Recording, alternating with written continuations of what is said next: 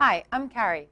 To restore the actual battery charge and the remaining charge display on your Samsung netbook or notebook, you'll need to discharge the battery completely using smart battery calibration.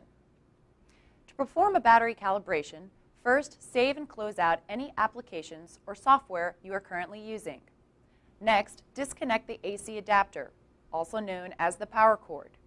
Keep in mind, if the power cord is still connected, you will not be able to run smart battery calibration. Restart the computer and then press the F2 key when the Samsung logo appears. This is going to start up the system setup. Using the left or right arrow key, select Boot. While in the Boot menu, press the down arrow to highlight Smart Battery Calibration, and then press Enter. Highlight Yes in the Battery Calibration confirmation window, and then press Enter. Now the battery calibration function is activated and the battery will discharge by force. This operation could take up to 5 hours to complete, depending on the battery's capacity and the remaining battery life.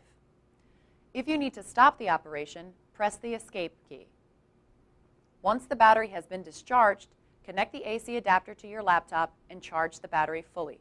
The battery is now calibrated.